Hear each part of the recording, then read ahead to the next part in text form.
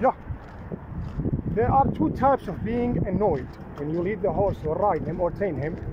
Not every kind of being annoyed or annoyed horse is not always a bad thing, because when the horse is being annoyed with the things you are doing with him or on him when you are riding him, it can mean two things. The first thing is a bad thing and disadvantage, which means you're not controlling the horse in the right way, so you're dealing with the horse in the wrong way, using the whip in the wrong way, using the spurs in the wrong way, lunging the horse in the wrong way, overtraining the horse, or he's not ready for what you're doing, using strict with the reins and so on. So you are using a lot of bad things that will annoy the horse, and because he's annoyed from the things you are doing, he will fight you back and he will succeed in doing what he wants, so you're not controlling him. That is the first main way of being annoyed from the rider when he's leading the horse or running the horse. The second kind of being annoyed, in my opinion, is an advantage, a good thing, not a bad thing. Why is it an advantage, in my opinion? Because when the horse is trying to buck, as a green horse, you're trying to start or break, he wants to bolt, he wants to raid, he wants to do some stuff that you don't want him to do, leading him outside the stable in an open place, next to the highway, next to cars at night. He's afraid, he's spooked. As a horse, he thinks in a different way than you think as a man. He wants to do a lot of things that you don't want him to do because they are dangerous for him and for you.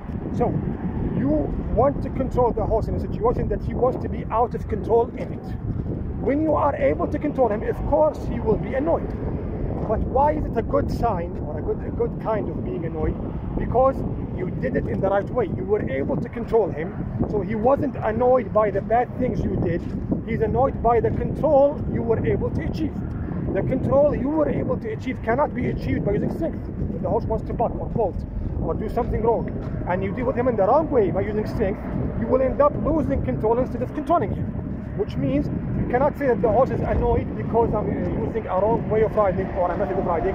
If the horse is annoyed by me and I'm doing something in the wrong way, why isn't he bucking? Or why isn't he succeeding in bucking? Why isn't he successful in bolting? Why isn't he successful in biting me and attacking me and so on, and hitting me with the hind legs and so on? So if what I'm doing is wrong, I shouldn't be able to control the horse. I should be, let's say, the horse should be completely out of control, and you will not be able to control it. Now, if I control the horse, why is he being annoyed by that? Because he wasn't able to do what he wanted to do. It doesn't mean that what I'm doing is wrong. It means the horse wanted to do something, he wasn't able to do it, so mentally he can express himself by playing with the head, or moving the ears, or kicking the saddle girth or saddle belt, dancing in his place. So he does some moves mentally and physically to express himself. It doesn't mean that what you're doing is wrong. Always remember that if what you're doing is wrong, the horse will show you that you are wrong. Show you by doing what? By doing the complete opposite of what you want. Do not believe that the horse can move back easily with you, stop or hold easily with you, give you the direction you want easily while you are doing something wrong. If you are doing something wrong, the horse will not give you what you want, especially when you disagree with him, when he spooks, when he's around other horses and study and so on. It's impossible to control the horse in a disagreement situation when he disagrees with you if your way of riding is not correct. Do not believe that you can control horses in real situations by using strength. Do not believe that you can control the horse in real situations in the wrong way of riding. Anyone who tells you that, ask them to show it to you. Show me someone who's strong and using the strength and the power of the tools to control the horse when he really spooks, the Arabian horse in another place, or when he's next to the stallions and mares and so on. He will be out of control totally, and even if you use strength more than you should in a very, let's say, crazy way, he will end up falling on you. He will just straight up and throw himself on you. So it will never work.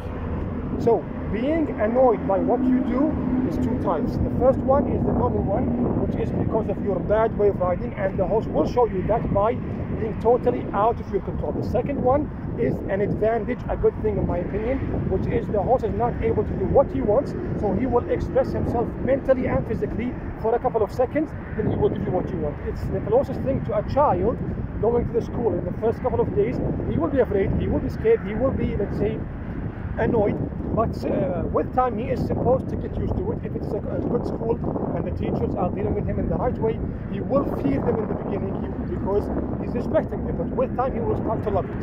If he keeps fearing it and keeps being annoyed by it and keeps hating it, there's something wrong. But if he doesn't hate it at all from the first day, there is something wrong also. That means he's doing what he wants. He's not going to the school to learn. He's just going to school to have fun.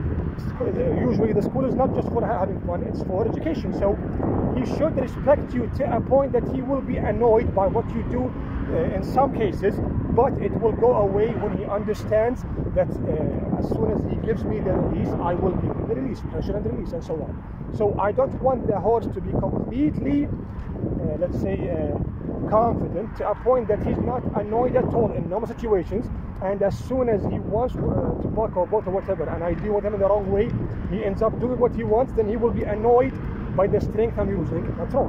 But I want the horse to be able to be annoyed sometimes because I controlled him when he didn't expect that. This is true horsemanship. If you expect the horse to be completely normal and act in a very normal way in all situations, then you should deal with a cat or a dog, not a horse. And even dogs and cats have their moments in being annoyed from the person who's dealing with them. All animals and all people will have these moments. The difference is if the moment came from using strength, it will end up being a bad type of being annoyed.